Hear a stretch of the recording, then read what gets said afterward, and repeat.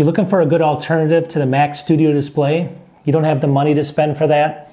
I got two alternatives that are super cool, elegant, and you're gonna like them.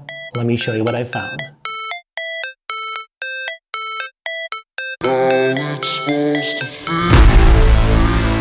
All right, welcome back to the channel. So, number one, I get it. If you want the Apple Studio display and you're that kind of person that needs it for professional work and you want to spend $1,600 and you want to spend $400 on a stand, do it. I mean, it's a tight package, it's a good monitor, it's 5K, it's probably going to be price comparable to other ones that are out there for 5K for what you get. Again, get it if you need it. This is not what this video is all about. But if you're like the rest of us that can't spend $1,500 or $400 on a stand and you want something, that's going to be in that price range of less than half that, but still look super elegant. I mean, people that have Mac setups want them super clean. They want their desk to look clean. They want it to look like it's all combined. They don't want a black plastic monitor with their nice Mac setup.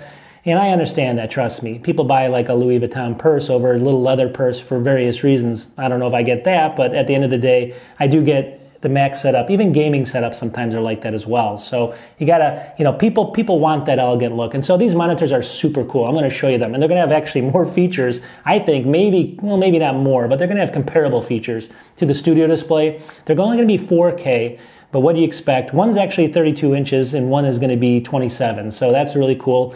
And all their stands are gonna do this. So stay with me. I'm gonna show you what you can get for less than half. That's gonna be super elegant. And also, the first one I'm gonna show you is gonna be coming available here in a couple weeks, and it's gonna be awesome. And I'm gonna have a link to it in Amazon, but you can't buy it yet, but come back later, you can.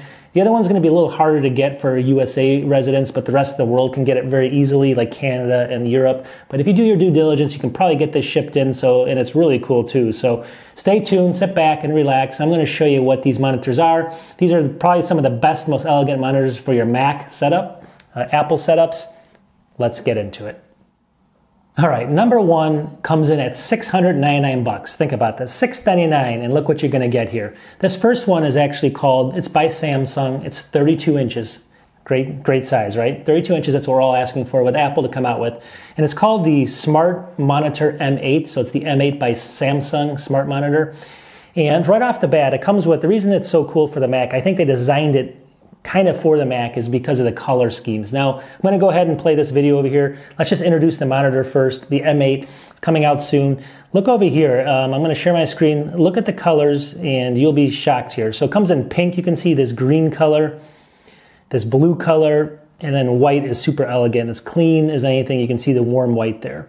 Now, let me know what you guys think, right? But that is actually what I'm going to tell you is, obviously those colors look familiar, right? So at the end of the day, this is going to be 32-inch monitor. It's got 4K AirPlay, 2 support USB-C connectors on the back. It's got 4 colors, obviously. 16.9 is the aspect ratio. 60 hertz only, but that matches obviously the Apple Studio.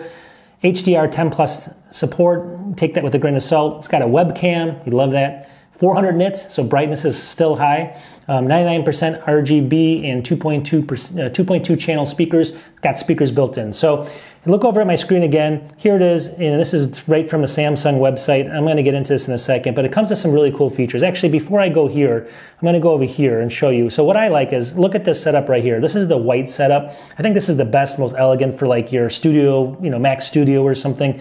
You can see it right here. Look how cool this is. And as we go back, this is what comes in the box. And if you can take a look, it's got your VESA mount, it's got your stand, and I'll show you in a second. It is height adjustable. It's got a webcam module. So in the back of this thing, it's got the pogo pins, and you can actually, it comes in the box, a cool webcam, which I'll show you. But the back is pure white.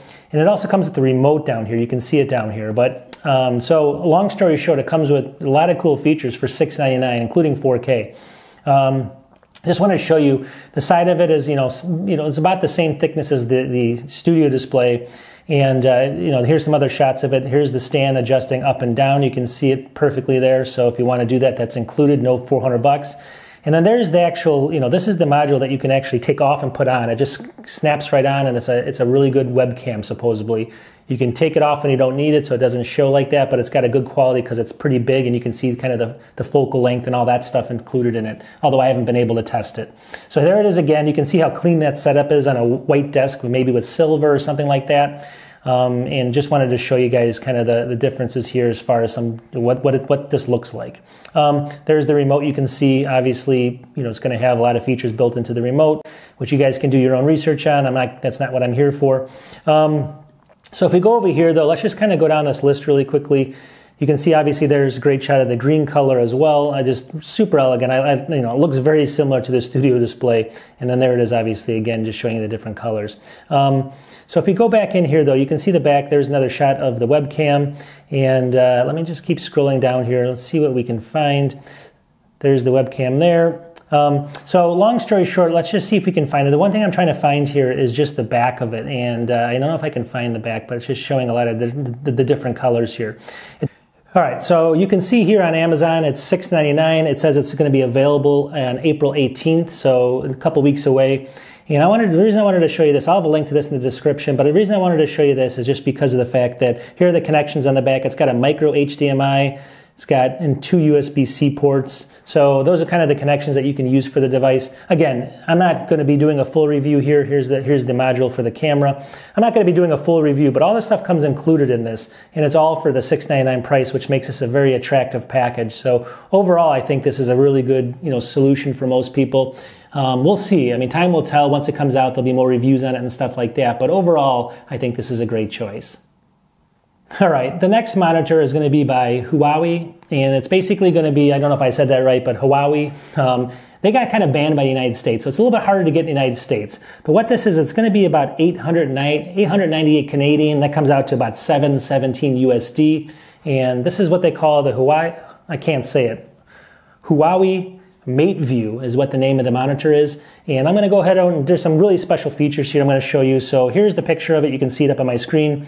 It's 4K again. This is 27-inch. 3.2 is the crazy thing. So it's got a 3.2 layout, which we'll get into, which gives you a lot more screen up and down. Totally unique. It's got, let me see here, HDR supposedly support, although we don't know. Wireless projection, smart bar tech, which we'll get into. 94% screen body ratio. And then it's got the P3 color gamut and 10-bit color. It's claiming 65-watt charging on this thing, but this one does have a built-in speaker as well. Height adjustable stand. It's got this kind of cool slider, which I'll show you. Just everything about this monitor is really cool. So here's the look of it. You can see it right here. It's made in that silver. Speakers on the very front of it on the grill. Again, 4K. You can see some of the stats there as I scroll down, but 3.2, you can see the size of how this is right here. So as we scroll down this, you can see, though, the design. Let me see if I can get a little bit better picture of the design, actually. So here it is. I mean, you can see it. It's just basically all screen, and then at the very bottom, it's going to have a speaker stand.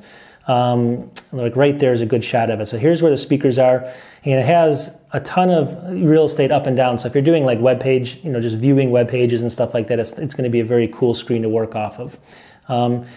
On this side of it, you can see it's going to have some connectors on the front of it, which is really nice, so it's not always on the back. It's got a ton on the back as well, but on the side of the actual stand, you can see next to the speaker, there's a number of connectors there as well. And let me just keep going down here, see if we can get some more stuff. So this is explaining, if you look at my screen, it's explaining the 16.9 versus their 16.9, and this is going to have that much more real estate in the 3.2. You can see the difference there. So again, it's going to have a weird aspect ratio, but if you like this kind of stuff, if you just love to, look at web pages and stuff, this is a really good monitor for that. And again, there's a good picture of the speaker grill there. So again, this is made obviously for their products. I mean, it's going to have an instant connect with their phones and stuff like that. But obviously, you can use this for a Mac as well. It says it's compatible with that.